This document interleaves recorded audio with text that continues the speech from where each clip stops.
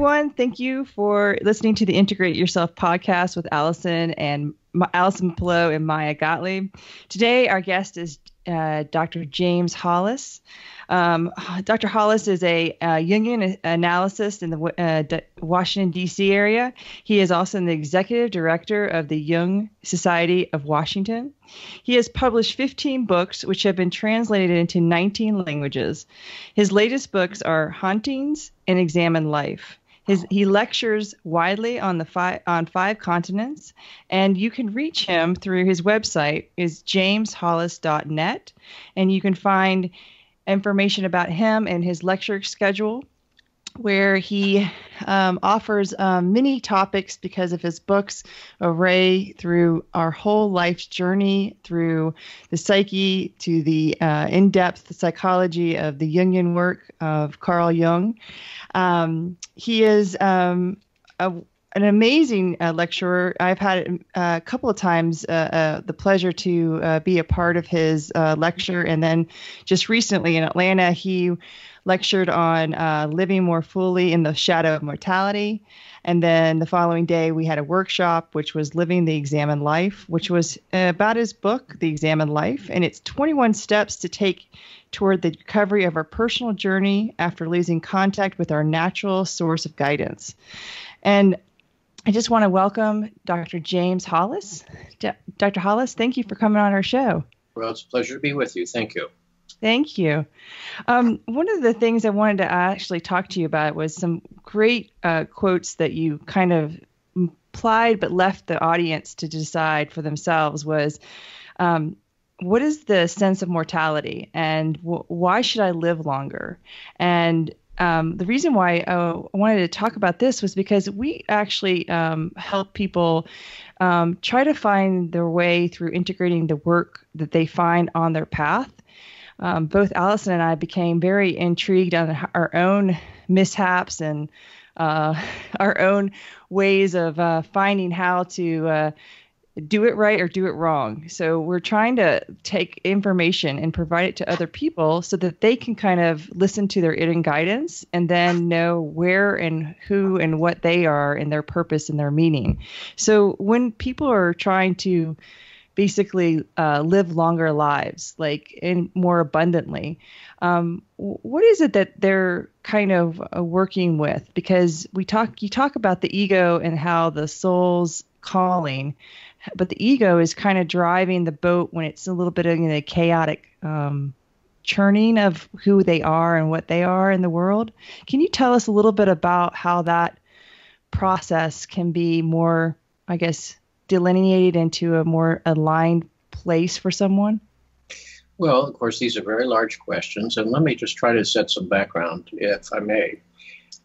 We begin our life tiny, vulnerable, and dependent, of course, and we have to sort of find our way, fit into the world, trying to get the approval of others, without which we will literally perish, and make ourselves in some way a kind of provisional life in the world as it presents itself to us. We have no powers over how it is. We simply have to try to find our path to it and through it and fit in the best we can, which means we have to be creatures of adaptation, and we all are, fortunately. And those adaptations allow us security, safety, and belonging, and all of those sorts of things. However, we often find in the face of our adaptations, we also progressively get separated from something deep within ourselves, our own instinctual truth, if you will. We begin to lose contact with those sources of guidance within us. The actual feeling function, we may be swarming with feelings, but which ones from all of that plethora of impulses within us are really coming from our truth, our depth, and which ones are reacting to the circumstances around us? Or the routinized behaviors that we have to develop. We develop patterns. I've often said to people, one of the first places to begin your self-analysis is look at your patterns in your life. You don't rise in the morning and say, well, today I'm going to do the same stupid things I've done for decades, but there's a good chance that you will, because there's so much in our life that's conditioned by those adaptive patterns and by the sort of driving energies that Jung called complexes which are really clusters of our history, which tell us what we can do, what we can't do, which, again, lead us toward adaptation and fitting in, but often at the price of our own integrity. So whenever a person is obliged or feels necessary to examine oneself in a very substantial way, then the project of the second half of life begins. The first half of life is about ego development. And what do I need to do to be able to function in this world, to support myself, establish relationship, et cetera, et cetera. But in the second half of life, whenever that occurs, and it's not a chronological moment as much as it is a psychological moment, the question rather comes up, and so what is my life about really? Why am I here really? In service to what really? And, you know, our condition is always bound by the fact that we're mortal. And you mentioned the Atlanta presentation recently, and part of what I was trying to suggest there is that part of a healthy second half of life requires a continuing sort of awareness of mortality. Now, an awareness of mortality is not the same as the fear of mortality. It's rather asking very pragmatic questions. What does my mortality keep me from doing with my life, or what is it forcing me to do with my life? In both cases, I need to examine that and see, you know, is that the kind of life I want to be living? Are those the kinds of choices I really feel good about? Are they confirmed by something going on inside of me? And many times we find the answer is not. And so, you know, when we allow ourselves to remember whether or not you believe in an afterlife, and some people do and some people don't, this is the life we have. This is the one we know we get. This is the one in which we're conscious, relatively speaking. And therefore, it behooves each of us to try to make choices that we find are constructive and which are in some way based on what wants to enter the world through me. In other words, the first half of life is what does the world want from me? And so, as I said, we try to meet those demands, fit in as best we can, and create a provisional life. The real question after that, though, is what does the soul want of me? Now, soul's not a very sort of popular word in modern psychology. In fact, it's sort of vanished from modern psychology, but it really speaks to the question of our being that meaning-seeking, meaning-creating animal. In other words, more people suffer disconnect from meaning than any other single source of suffering in their lives. So if I experience meaning, I have a sense of purpose. I have a sense of the reason why in the face of whatever struggles and conflicts life takes me to. So it's a complicated question. This is, again, just sort of setting the table and saying that I take it from your questions where we are in this interview is to sort of examine, you know, what are the kinds of questions I need to be looking at in the second half of life to sort of recover my own path, to find my own personal source of authority, and to be able to live a more conscious and self-directed life, especially because mortality frames it. And because it frames it, my choices matter. And I'll add a footnote here before turning that back to you. I find, sadly, that so many of our behaviors and patterns are fear-based, you know, fear-driven. And that's normal and natural because we're creatures of sensitivity and awareness of our vulnerability and so forth.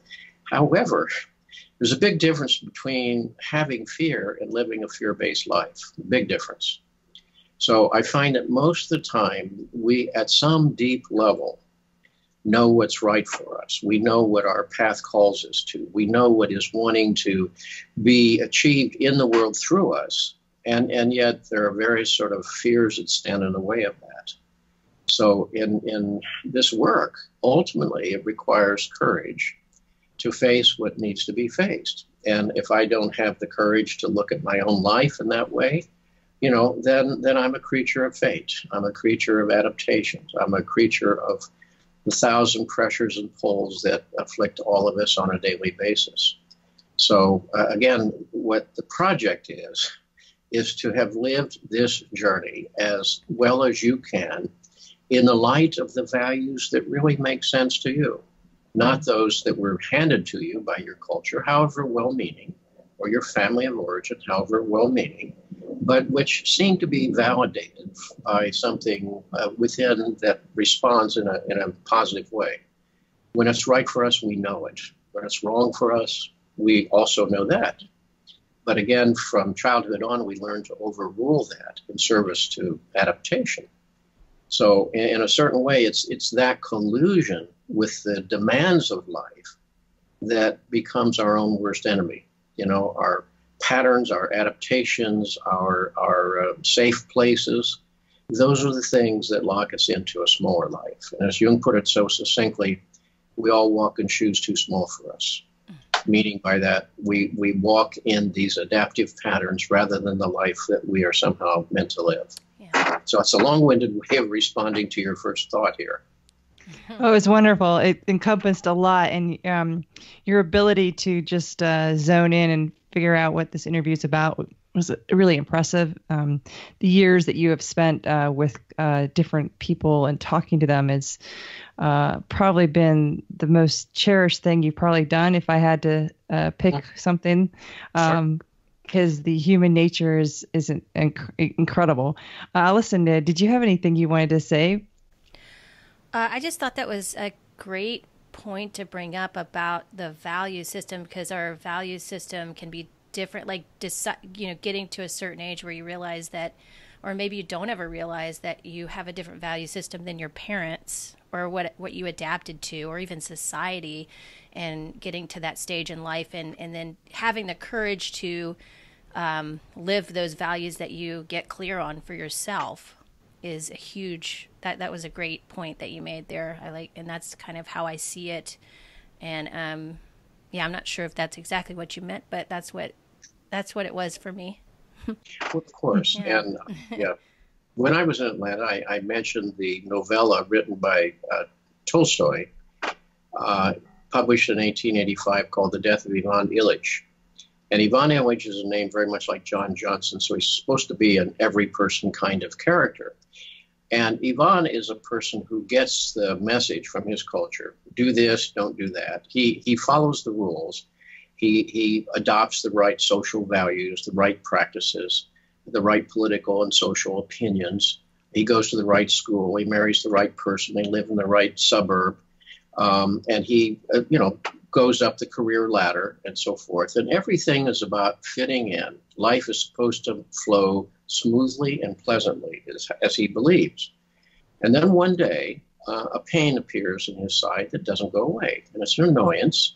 And then it's nagging. And he goes through the stages of dealing with that Kubler-Ross later defined in her great work on the stages of death and dying. First was, of course, denial. Secondly was anger at the interruptions to his schedule and his plans. Thirdly was bargaining, making any kind of deal with anybody or any supernatural source as possible, none of which, of course, works. And then fourthly is depression.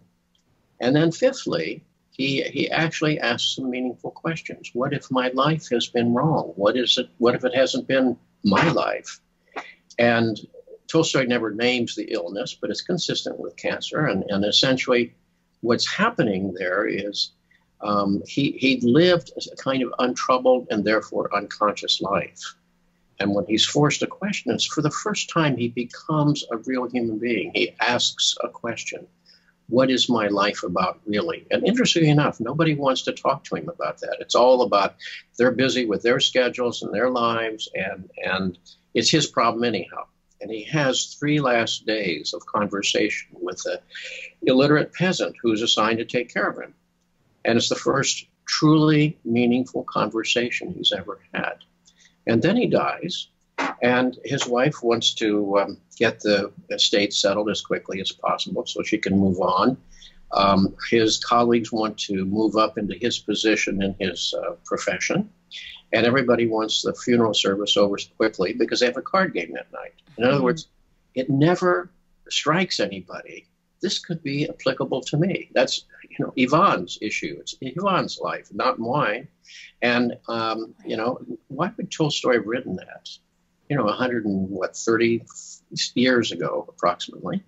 except that he saw the same phenomenon. How much of our lives are carried on automatic pilot, and how much are conditioned reflexes and so forth. So, in examining that, Tolstoy was seeking, obviously, to, summon the reader in 1885 to some kind of consideration of why am I here? Really, in service to what? Am I just a wage earner? Am I just a parent? That's a wonderful profession. I'm a parent and a grandparent, but at the same time, I also know my life is another kind of process somehow. And unless we ask those questions, I don't think we ever really keep the appointment with our own soul. And we all have an appointment with our own soul, and not everybody shows up for the appointment. That's clear. Which is great. I love the fact that in your book you talk about how meaning is actually finding us. Like, one of the things I noticed was, when I experienced, teachers or somebody giving me some guidance was, they asked me, what's your purpose? What's your legacy? And at the time when I had that question asked to me, I was quite confused. It was these questions of, I still didn't know what I didn't want. And so as life has kind of journeyed on for me, I find that now I do, and maybe I can answer that question. But when I read that you said meaning is trying to find us, it kind of takes the pressure away for us all to try to conclude right away your, either your legacy statement or your mission statement to who you are and what you are, because it's always changing. Can you talk a little bit about that? Well, in saying that meaning is seeking us, what I'm really suggesting there is that we don't create meaning. We either live it or we run from it in some way. Meaning is something that's inherent within us. It's something that is intrinsic. It's really what we mean by the word soul. Soul is simply a metaphor. I'm not speaking in traditional religious terms here. I'm just using it as a metaphor for that deep essence that each of us is. And when we're in service to that, we can't be all the time, that's clear, but when we're in service to that, there's something inside of each of us that supports us. Something rises to give us a sense of purpose, a sense of reciprocity. When you invest in it, it comes back purposefully. It might be full of conflict, it might be full of suffering, and so forth. The people that we would most admire throughout history are people who had lives we wouldn't want to trade for. They might have been lives full of conflict and suffering, but we admire them because somehow they were true to what was most deeply held within them, and that's why we honor them, that they were faithful in some way to who they most profoundly were and what was calling them as a person. Now, when Jung described this, he talked about that being the summons of the individuation process. And by individuation, he didn't mean ordinary individuality. It's certainly not narcissism and self-absorption. Quite the contrary. It's finding something truly worthy of investing your energies, of your service. I mean, we all have to earn a living. We have to serve our relationships. We have to pay our taxes, et cetera, et cetera. These are legitimate trade-offs with the world around us. And that's fine. And many people think that's life itself. The question always is what is wanting expression through me?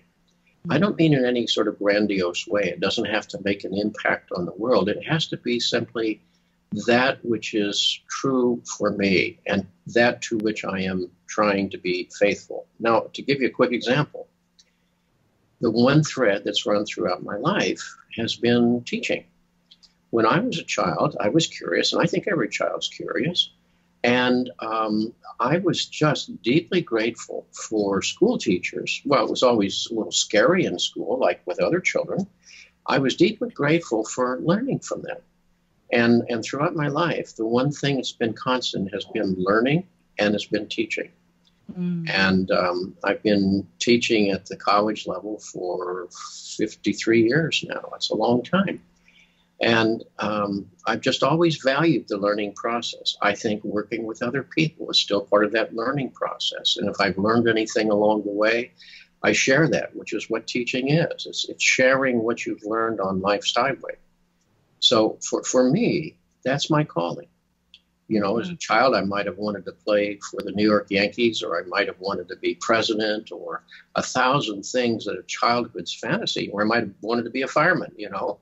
But my calling is somewhere else. And it's a humbling profession because you never know enough. You never have stopped learning. If you do, you're dead. So I'm just saying that for me, and everybody else is different. For me, the service to learning and the teaching process of passing it on has always been the thing that's given me the deepest sense of purpose and sort of connection with that sort of mysterious energy that runs through the universe and runs through us. Because when you serve that, it serves you. That's the paradox. You feel the support and energization of that. And when you are running against your own grain, as we often do, it leads to burnout, exhaustion, self-medication, anger, depression, etc., etc. You know, from a psychodynamic standpoint, we don't try to repress symptomatology. We rather ask the question, why has it come? You know, what? For example, when I was, what really I think launched me into this project of working with Jungian psychology was a depression at midlife. My early life, I was a teacher, an academic, and that was rich and valuable, as I mentioned, but something more wanted to be engaged. And so at midlife, I had a depression, and for the first time, I had to really stop, like Ivan Illich, and say, you know, what is this life about really? Is it possible I've been living it in a way different from what my own soul is calling for me? And that's not always a pleasant conversation, but it's a necessary conversation. And so out of that came a whole different career, a whole different second education, so to speak. And, you know, a separate mission, if you will, for the second half of life. So again, we have these encounters. I mean, we can be doing what's right for us for a certain stage of our journey and then have outlived it, you know, or we will find that what works for a certain while is no longer applicable to the territory we find ourselves in. So life is a series of attachments and losses, and it's a series of departures. And when we're not departing from where we have been, psychologically speaking, then we're stuck, we're dead. And, you know, something sours in the personality, and that's what produces psychopathology. So what I was about to mention was, you know, at midlife or whenever it happens, if we experience a depression, you know, seldom does it occur to us to ask the question, I know where my complexes are pushing me. I know where the ego is pushing me. I know where my outer demands are. Why has the soul, which is, you know, our translation of the word psyche, why is the psyche autonomously withdrawn its approval and support from the places where all of these other energies are investing their priorities? You know, if I'm doing the right thing, why do I not have that sense of inner satisfaction and so forth? And, you know, that's always humbling because it tells the ego, well, you're not really the boss. You know, you're in charge of executing the projects in the world. You have to carry through and see these things happen, but you're not the boss. And when you violate what is more deeply authoritative in you, you know, it's going to protest. Yeah, it does. Yeah. Could that be why so many people go through what we call the midlife crisis and they get divorced or they make these major changes in their life because maybe they're just conflicted or not really paying attention to the deeper part of themselves that's telling them to switch gears, maybe. Sure. Yeah. Well, and look, with respect, the first half of life is pretty much a big bumbling mistake. Yeah, you know, it's kind of like I've had so many well-meaning parents say, "Well, how do I advise my children so they can avoid these struggles?" It's like you can't. No. Yeah. What you have to say is your experience. It's not applicable to them. They've got to find it in their own way. And when we talk about midlife, that's why I was trying to make a distinction between the chronological and the psychological dimensions of the second half of life. Because Ivan Illich didn't awaken until the last few days of his life. It was not the chronological center. Often what happens, though, in the 40s and maybe 50s, it used to be in the 30s, and still is first of all, a person has had choices, has created consequences and patterns, has created more or less that provisional life. And then the psyche weighs in with its opinion. So, you have to have some history to reflect upon to even examine it, number one.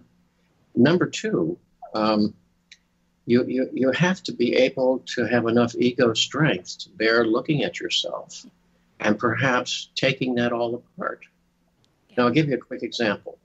Many years ago, I was asked to give a talk on the psychology of relationships to a honors college seminar on relationship. And it was a good seminar. I mean, they were very thoughtful students, mostly juniors and seniors. And it was a 3-hour seminar held once a week. And the first 90 minutes, we talked about the psychodynamics and the mechanisms of projection, transference, and other psychological phenomena that occur in every relationship. And then we took a short break, and then we came back, and I said, now let's try to apply what you just learned to your current or your recent relationships. And it was like the curtain came down. These were bright, talkative kids up to that point. At that point, not one of them had a single thing to say. And the reason was, at 20 years old or 21 years old, it was almost unbearable, unthinkable that I am living in an unconscious way in this relationship, or that dynamics I think I've left far behind with my family of origin are playing a role in the selection and engagement with this person, or that I might be accountable in some way for the relationship that just blew up in my face. In other words, intelligence had nothing to do with it. What it was about was having enough experience and ego strength to bear to look at that. I remember having two thoughts. One, I'll see you when you're 40 and we'll have a different conversation. And two, this is why I left behind college teaching. No disrespect to 20-year-olds, but it's like, what do you have to talk about, right? Yeah. And we'll talk when you get older. And it was a different kind of conversation.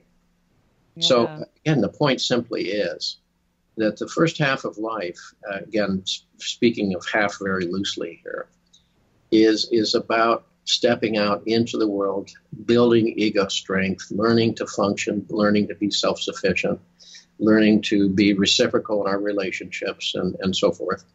And the second half of life is, if we're lucky to have one, is to ask the question, so why am I here really? What is this life about? I mean, what is my purpose in this life? Not defined by others, but defined by something inside of me.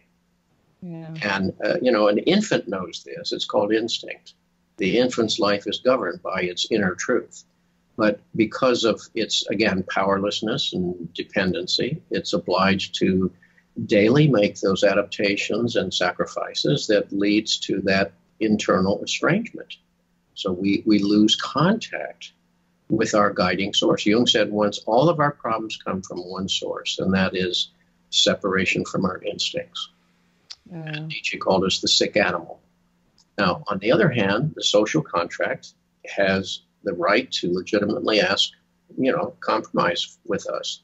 You learn to use a knife and fork. You learn to stop at a stop sign. These are not unreasonable expectations of the social contract. But we're talking about the other kinds of adaptations where, again, you lose contact with, that inner sense of your own internal guidance, if you will.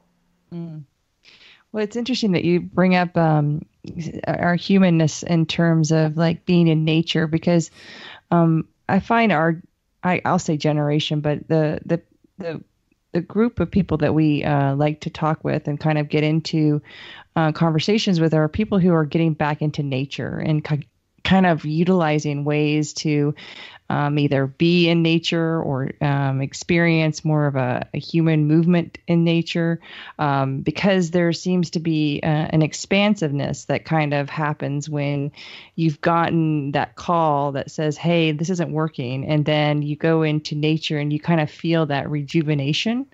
And science also says, because we are indoors all the time, our nearsightedness gets affected by not being outside and looking at far distances. So all of that affects us so greatly. And so when we go into just looking at our habits, and how we kind of conformed ourselves, it made me realize how important that finding your inner calling may be just to be outside for a little bit more than you have been the other day, kind of getting yourself into your true nature. Well, as you step into nature, whether it's the mountains or the forest or the sea, you're really repositioning that ego. You're reframing it. It's not the potentate sitting on top of your life making these large decisions. It's repositioned, reframed, and is very tiny in the face of the very large. Yeah. And that helps, I think. That's sometimes why I think people want on vacations to go to the mountains or the ocean or wherever. It's because there's something in us that longs to have that sort of resizing, as it were, that reminder of we're very tiny, swimming in a vast mystery. And, just earlier this week, I was reading about they're having discovered another sun with 8 planets, just as our sun has. And it's 1,000 light years away. They can't even see it, but they can tell by interference in wave measurements that the gravitational pull indicates that. And you begin to think about how infinite, and that's one of the near systems. Wow. At least a billion solar systems have been discovered. And, when I stop and reflect on that, it helps reposition my irritation that the newspaper was late this morning. Right. Traffic is heavy or something like that. Right. And that's when we're in some way standing in right relationship. Jung said, life is a short pause between two great mysteries. And I think two things about that. It is essentially mysterious, and no matter what people think about it, we'll wait and see, right? That's only human theory. The important thing is to say, all right, to recognize this short pause has to be as luminous as I can, not in terms of world standards or external standards, but in terms of what it is within me that is valid and which is confirmed by my experience. Yes, which is impactful in the way that, doesn't keep you in that I haven't done enough. It keeps you in that same statement of I'm comfortable where I am in terms of who I am and my acceptance of myself, right? Yeah, that's right. Well, and, it's natural and normal for the ego to test itself. I mean, there's a place for ambition in life and to figure out what you can do, how far do your wings take you. And that's again, a necessary agenda for learning about yourself and, setting off into the world. Having done that, to keep sort of doing that is rather infantile, because it means that I'm still being in some way defined by that drive for power, that drive for validation. Mm-hmm. And while those are natural human needs, their prevailing keeps one in a kind of driven and infantile position. Rather is the question, all right, what is it that feeds my soul? What is it that feeds my spirit? What is it that gives me a sense of purpose and commitment and direction? And that's a different question. You're right. And it means shifting the focus of one's energies, And, so the same, for example, with writing. I mean, there was a time in my life when I was in the publish or perish world, and something in me rebelled. I wrote a book when I was very young, because I was expected to. Something rebelled, and I didn't write again for 20-some years. By that time, I was out of academia, and I started writing on subjects that were important to me, rather than things I had to do to prove my capacity for research. I found that I was not a researcher. I could do it, but there was no joy in that. Mm-hmm. What I found was there were subjects such as the Middle Passage and Swamplands of the Soul and questions like that were really the ones that spoke to me. So that's when the book started pouring forth. And they only have come out in the last, 20 years, 14 books in 20 years. And it was like all of that time, those books were there wanting to be expressed.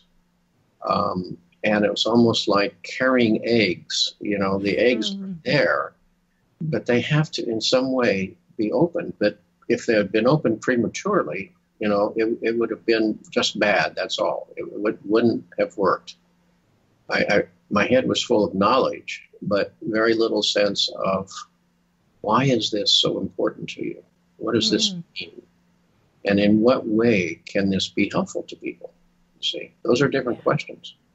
Those are wonderful questions to be aware of, because of the idea of writing a book. There's always that writer's block, or that sense of like, do I even know what I'm writing about? And, who's done this before? And all these little like ego ways of kind of, sabotaging yourself out of writing something. And then you talk to someone who has written, and they said they just kind of comes through them. The same thing we just talked about earlier. And what you just said really makes it clear, like, you needed to kind of nurture it in yourself before it could really kind of pass through. Yeah. Yeah. In other words, I could have written more as an academic and maybe added a few more lines to a curriculum vitae, but so what? I mean, that and $2 will buy you a cup of coffee, I love your reality. It's true. I found that it's meaningless, I mean, I'd done it, but I found it was meaningless. Yeah. And it's something else to write about, something you really care about.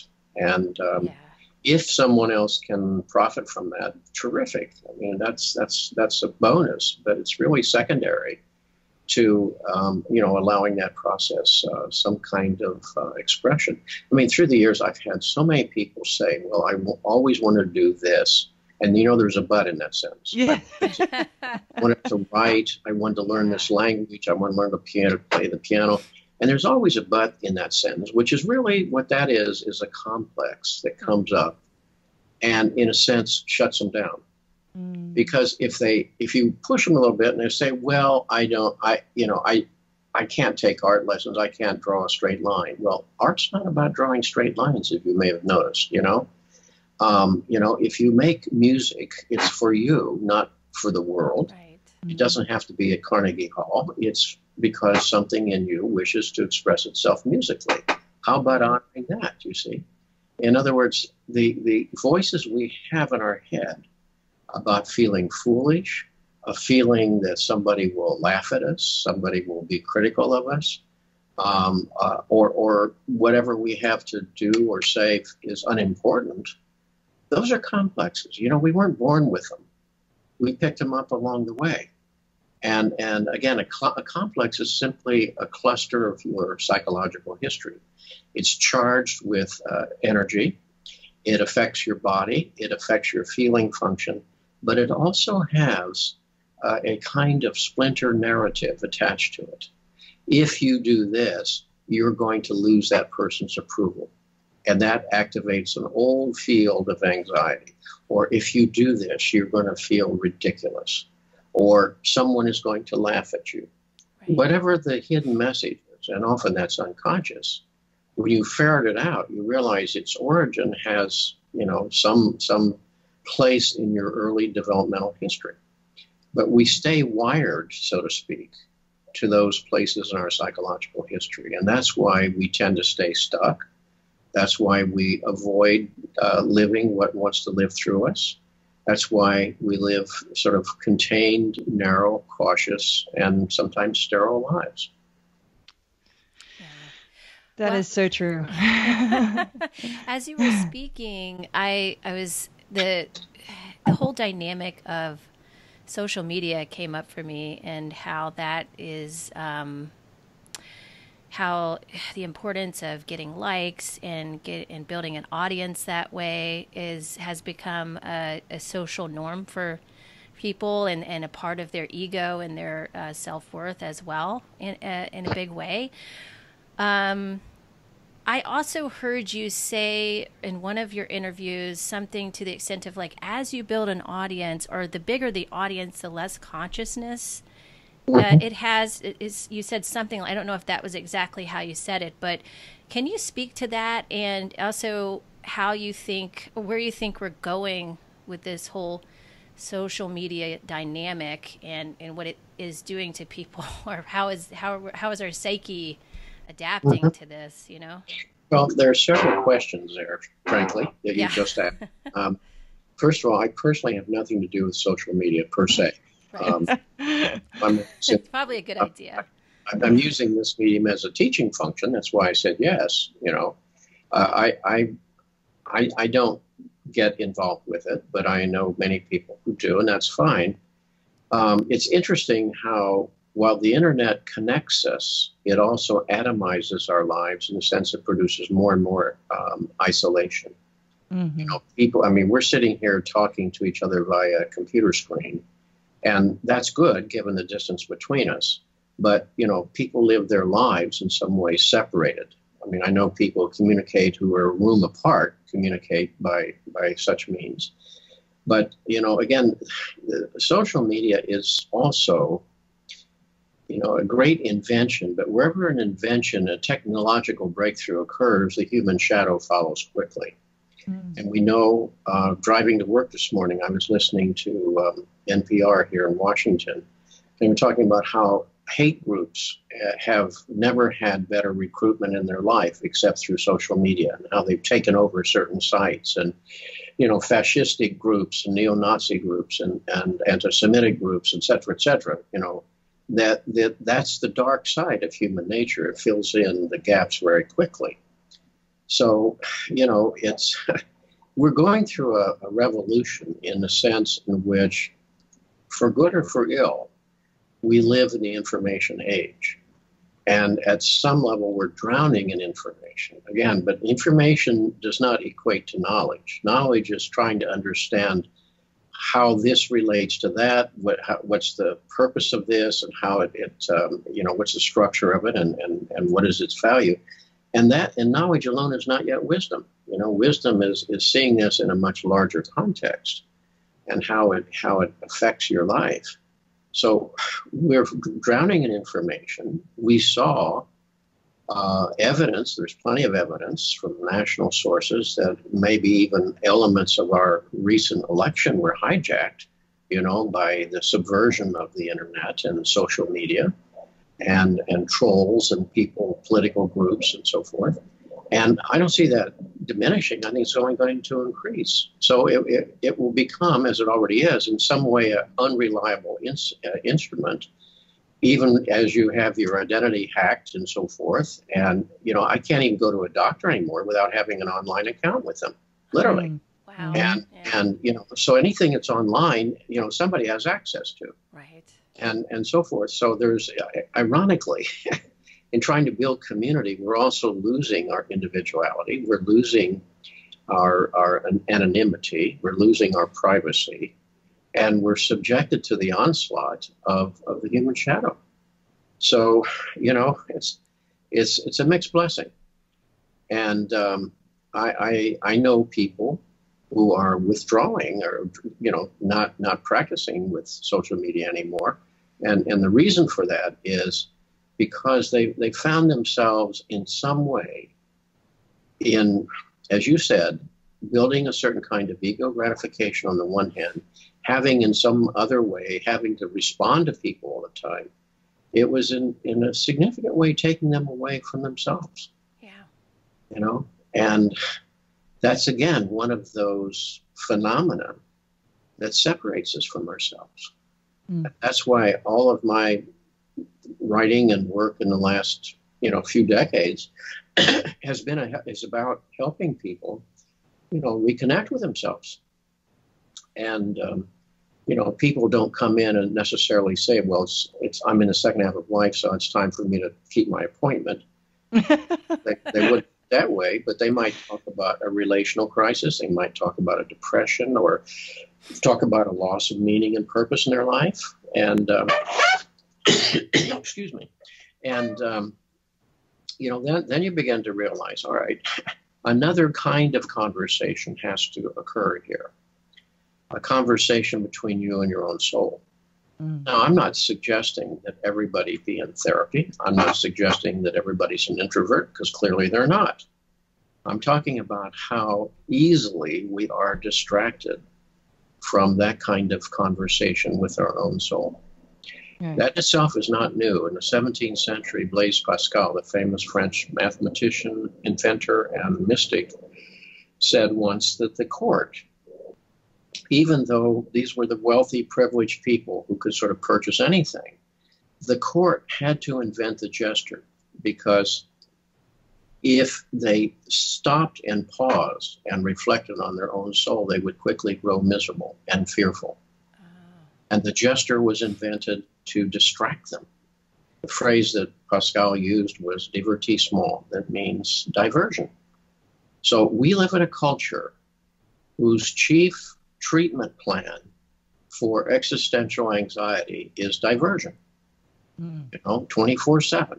You can plug something in, turn it on, have the illusion of connection, and essentially be, at the end of your life, profoundly disconnected from yourself, from nature, from each other, and from yourself, with all these wonderful tools. So it can be like a Trojan horse that is a great gift, but it actually leads to a further sense of self-estrangement.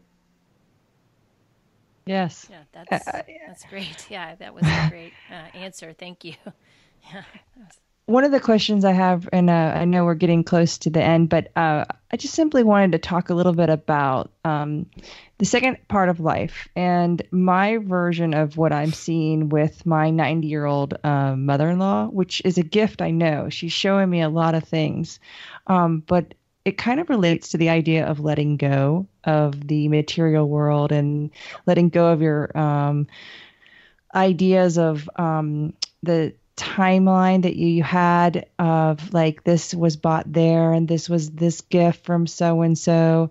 But the idea of the souls, I don't know if this is kind of how I want to phrase it, but maybe you have a better way, is the cleanup aspect of not leaving all these things kind of to others to take care of, because it kind of really opened me up to really seeing how important it was to even my part of my life is to not be bogged down by so much of this abundance that we have every day and information that we have and what you talk about in your books, that we just really attach so much to certain things.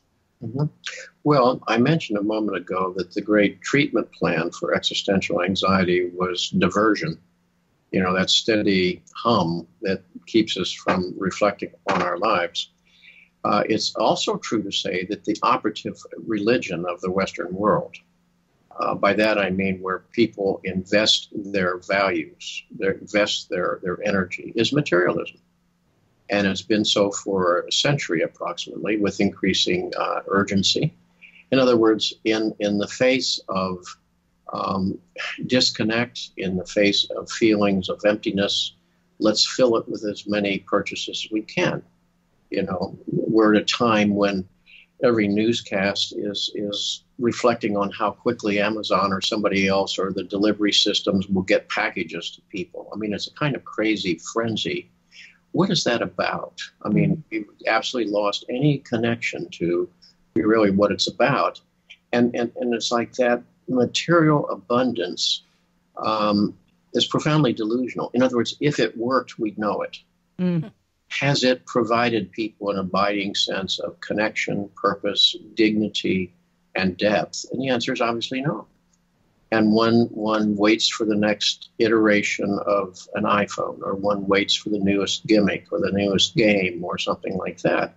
And I'm sounding awfully preachy. I'm not judging people who are caught in that. I actually feel sympathy for them, because I think in the end it betrays one. That's the paradox.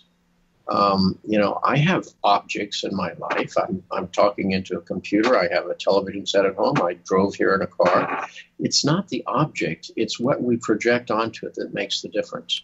And there's a lot of unconscious we don't make projections consciously. It's an unconscious triggering of energy within us that goes out onto the other.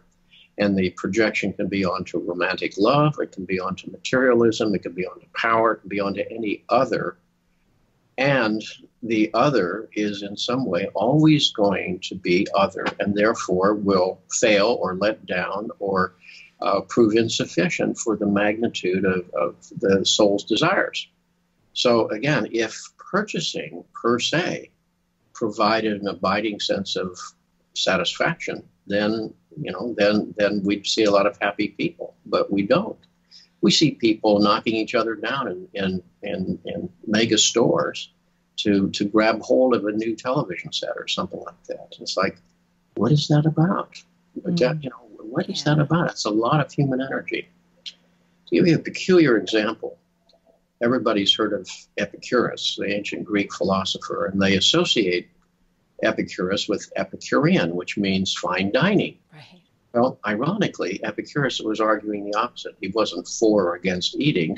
What he was saying was, we are pleasant creatures and pain-avoiding creatures. He said, however, most people get caught in the sort of axis of intensity. So we'll gravitate towards something that gives immediate sense of satisfaction, but it's obviously of short duration. So if it's a good meal, fine, it's a good meal. The second you've eaten, you don't want any more food. It has no durability. It is something that has to repeat, and therefore it produces addictions and dependencies and so forth. And he said there's another axis to this pleasure-pain thing, and that is duration. What abides? What gives long-term satisfaction? What gives a sense of sustenance over time? And of course, for him, shockingly, as a philosopher, he said it's philosophy. That's the thing that gave him a greater sense of long-term satisfaction.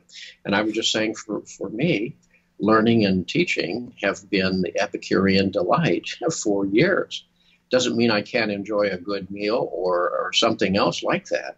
It's just that, in this plastic throwaway culture, there's something inherently disappointing about it, because the next object will be the one that disappoints me in the end. I remember a person once who had devoted her life to the fashion industry. She said, one day it occurred to me, I'm giving all my energy to something that a year from now, all of us will think is ugly. Yeah. Right. Yeah.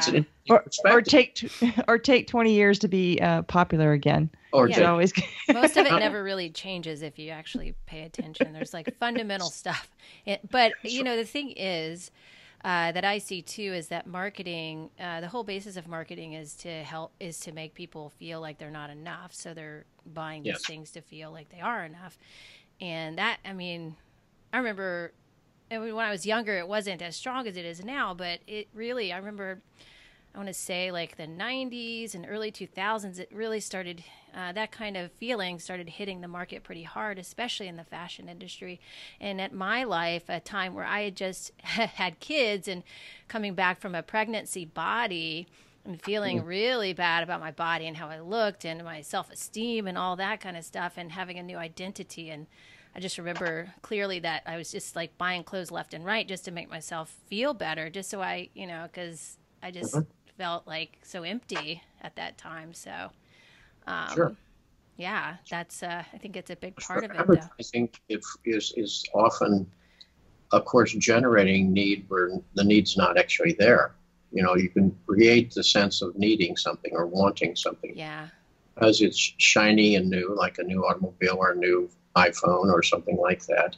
Or you're right that this will make your life more meaningful and purposeful.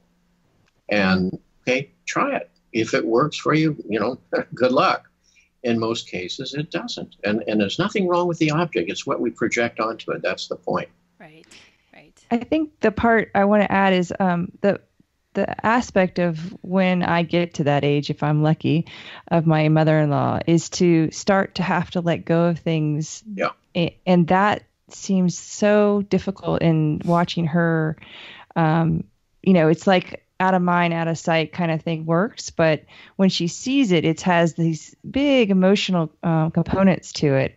And I kind of, we had to move her into a senior living. And what really kind of occurred to me was half of these things are broken. Things are not as cherishable as she thinks they are. And it's like having a disconnect to having someone to say to you or say to her, hey, you don't need this. It's okay to let it go.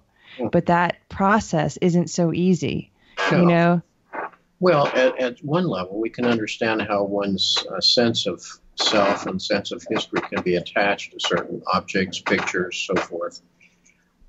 In another way, the proper aging process is about progressive detachment from the hold the world has upon us. The ideal departure would be to relinquish our attachment to life just as we're leaving it, you see.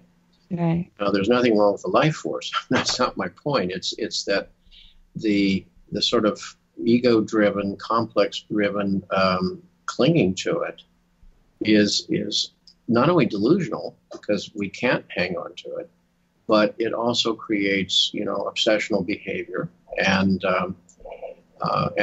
obsessions and compulsive behavior, and also leads ultimately to disappointment and so forth. So, the German word for serenity, Gelassenheit, means in terms of its component pieces, the condition of having let go. To let go of the ego attachment to something provides one a sense of serenity. Yeah. And that's why in all the 12-step groups, the so-called serenity prayer is about knowing all of your frenetic behavior is just making things worse. And you have to let go of that in order to be present to other aspects of your life. And, if ever there's been a failed religion, it's materialism. And yet, by and large, it's the one we have. I mean, it's the one that, again, occupied, Jung said, a person's religion is where they really invest their daily energies, not where they think they say. But, when the pragmatic question is, where do you really put your values? And materialism is, I think, in lieu of deep connections to one's own soul, to the soul of others through relationship, and through meaningful participation in life, and that Freud said the requisites for sanity were work and love. Well, obviously he didn't mean drudgery, but he meant work that's purposeful. If it's purposeful, that's part of how we fulfill ourselves in this world, and love as well. So again, underneath all of this, there is some kind of energy. That's all we can describe it as, an energy that is autonomous, that was there from the beginning, that is constantly present, and which is supportive and directive and instructive when we pay attention to it. Yeah. And when we don't, it pathologizes, which means it's going to express its disfavor symptomatically. And often that's what brings people into, the therapy setting with me. Not that they're bad people in any way whatsoever. Quite the contrary. They're usually very well intentioned. It's that something inside has not been valued sufficiently, that it's expressed itself in some distressing form. And again, that's the invitation to a different kind of conversation, which I think makes one's life, frankly, more interesting, and certainly deepens and dignifies the meaning of one's journey. Right. Wow. I mean, as always, your eloquence and ability to express the words that just seamlessly come from your inner self just makes makes everything seem a little simpler. So I appreciate that. I appreciate your books. They are treasures of just sweet and basically sweet little secrets of life that I think if you just picked up one and just looked at maybe just a page or two, you'd find something that was relative to the reader. It's very impactful for me, and I have been blessed to have been able to been to your lectures, to talk with you today, and hopefully we can talk with you one other time in the future. Hopefully social media will help us provide a better platform where, information that is impertinent like this could be given to people in a way that everyone can decipher and discern stuff better. Yeah. Well, let me just say, I'm grateful if those books and lectures have been helpful to you in some way, but that's what a teacher does. And I'm just doing what I do and serving a profession that in turn has served me. And that's a privilege. So thank you. Thank you. Thank you. Yeah. Thank you Take for care. coming on. You too. All right. Thank you. Bye-bye. Bye-bye.